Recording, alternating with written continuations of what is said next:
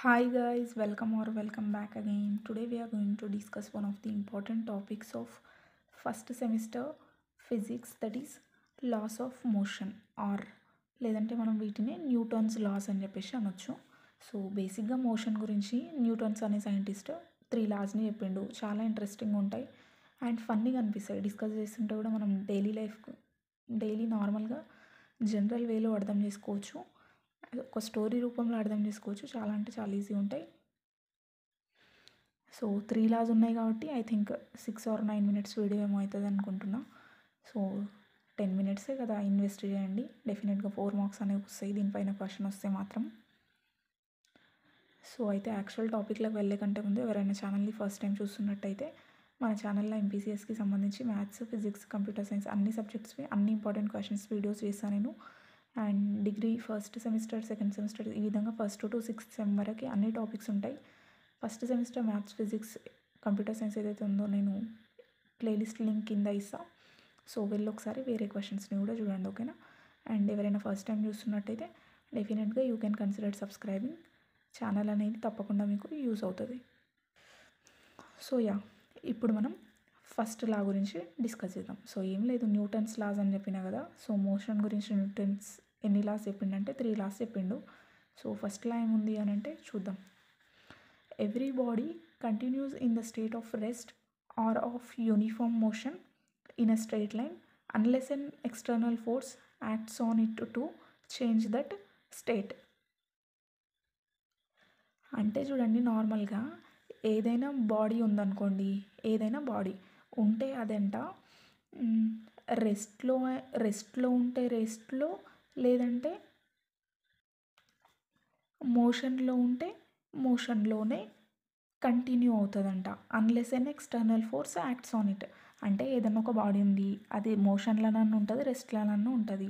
So ఉంటే దాని మీద వేరే ఫోర్స్ యాక్ట్ చేయనంత వరకు అది దాని స్టేట్నే కంటిన్యూ చేయాలనుకుంటుంది. అంటే ఏదైనా బాడీ, ఫర్ ఎగ్జాంపుల్ మీరున్నారు, కూర్చొని చూస్తున్నారు వీడియోస్, అన్లెస్ మీ మమ్మీ వచ్చి మిమ్మల్ని ఒక దెబ్బ కొట్టేంత వరకు మీరు ఆ ఫోన్ వదలరు కదా. సేమ్ వేలా రెస్ట్లో ఉన్నవాడి రెస్ట్లో, మోషన్లో ఉన్నవాడి మోషన్లోనే కంటిన్యూ చేద్దాం అనుకుంటుంది, దాని మీద ఎక్స్టర్నల్ ఫోర్స్ యాక్ట్ చేయనంత వరకు. ఇంకొక డైలీ లైఫ్ ఎగ్జాంపుల్ కూడా మనం రిలేట్ చేసుకోవచ్చు. ఏంటి అని అంటే, మనం ప్రతిసారి అందరం బస్సులో ట్రావెల్ చేసి ఉంటాం. సో బస్సులో ట్రావెల్ చేస్తుంటే సడన్గా బ్రేక్ పడ్డది అనుకోండి, బ్రేక్ పడితే ఏమవుతుంది చెప్పండి, మనం ముందరికి వచ్చేస్తాం. అంటే ముందరికి సీట్ పైన పడతాం చూడండి. సో అది ఎందుకు జరుగుతుంది అని అంటే, మనం అంతసేపు మోషన్లో ఉండి ఉంటాం కదా. డ్యూ టు దట్ ఇనర్షియా మనం ఆల్రెడీ మోషన్లో ఉండి ఉంటాం కాబట్టి మన బాడీ మోషన్లోనే ఉందాం అనుకుంటుంది. సో మోషన్లోనే ఉందాం అనుకున్నది అది ముందరికి ఇట్లా పడినట్టు అవుతాం మనం సీట్ పైన. సో అది దేనివల్ల అంటే ఇనర్షియా వల్ల. సో ఫస్ట్ లా అనేది కూడా దాని గురించే ఉంది. First law is about inertia and force. So external force act చేయనంత వరకు మన ఏదైనా బాడీ రెస్ట్లో ఉంటే రెస్ట్లో, మోషన్లో ఉంటే మోషన్లోనే ఉందాము అని అనుకుంటుంది అని ఫస్ట్ లా చెప్పిండు న్యూటన్. నెక్స్ట్ న్యూటన్స్ సెకండ్ లా. సో ఇదేం చెప్తుంది అని అంటే, the rate of change of momentum of A particle is directly proportional to the net force acting on the particle and takes place in the direction of force. అంటే ఏం లేదు చూడండి, rate of change of momentum. So ఎప్పుడైనా rate అంటే d/dt, ఇది ఒక్క thing గుర్తుపెట్టుకోండి, ఓకేనా. ఫిజిక్స్లో రేట్ అని అంటే d/dt అంతే. So the rate of change of momentum.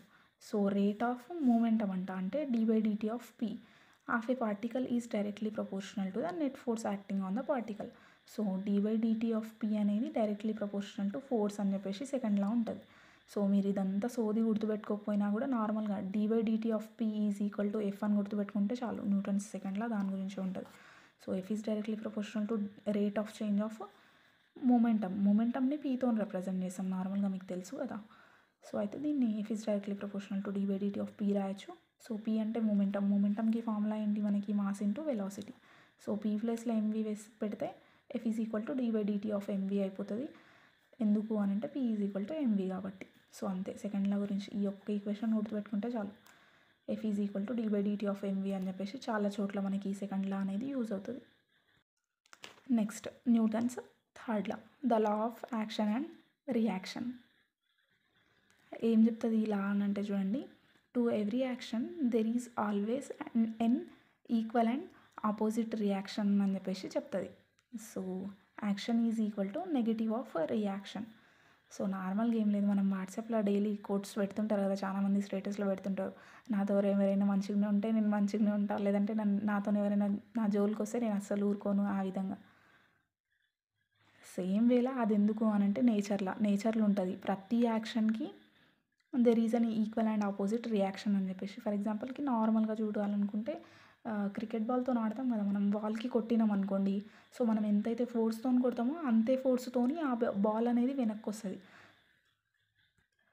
So ఇదే మనకి థర్డ్ లా. అంటే మనం ఫస్ట్ బాల్ని, ఇది బాల్ అనుకోండి, ఈ పేపర్, నేను ఈ పేపర్ మీద బాల్ని కొట్టినా అనుకోండి, అది యాక్షన్. సో నేను ఎంతైతే స్పీడ్తోని ఎంత ఫోర్స్ అప్లై చేసి కొడతానో అది అంతే ఫోర్స్తోని మళ్ళీ పైన సైడ్ అవుతుంది కదా, జంప్ అవుతుంది కదా, సో అదేంటి, reaction. So action and reaction అనేవి ఎవ్రీ యాక్షన్కి ఒక ఈక్వల్ అండ్ ఆపోజిట్ రియాక్షన్ ఉంటుంది అని చెప్పేసి third law. So action is equal to negative of reaction. So opposite ఉంటుందని చెప్పినాం కదా రియాక్షన్, అందుకే రియాక్షన్కి negative ఉందంతే. Action and reaction act on different bodies. So action and reaction రెండు కూడా వేరే వేరే బాడీస్ మీద అవుతుంది. దట్ ఈస్ ఫర్ ఎగ్జాంపుల్, ఇద్దరు మనుషులు ఉన్నారనుకోండి, ఏ అనే పర్సన్ ఒకరు, బి అనే పర్సన్ ఒకరు. సో ఏ అనే పర్సన్ బి అనే పర్సన్ని కొట్టిండు అనుకోండి, సో బి అనే పర్సన్ ఏం చేస్తాడు, ఊరుకుంటాడా, ఊరుకోడు. బి అనే పర్సన్ కూడా ఏ అనే పర్సన్కి ఒకటి ఇస్తాడు. సో కాబట్టి ఏ అనే పర్సన్ బీని కొట్టిండు, బి ఏని కొట్టిండు. ఈ విధంగా యాక్షన్ అండ్ రియాక్షన్ అనేవి వేరే వేరే బాడీస్ మీద ఉంటాయి అని. Next, action and reaction always exist as a couple. So action and ఈ రియాక్షన్ ఏవైతే ఉన్నాయో ఇవి ఆల్వేస్ జంటగానే ఉంటాయి. అంటే యాక్షన్ ఉంటే రియాక్షన్ ఉంటుంది, రియాక్షన్ ఉంటే తప్పకుండా యాక్షన్ ఉంటుంది, ఈ విధంగా అనమాట. So that's it. I hope you guys like the video. So video నచ్చిందని అనుకుంటున్నా. నచ్చితే డెఫినెట్గా లైక్ చేయండి, కింద కామెంట్ చేయండి, ఛానల్ని సబ్స్క్రైబ్ చేసి బెల్ ఐకాన్ని ప్రెస్ చేయండి.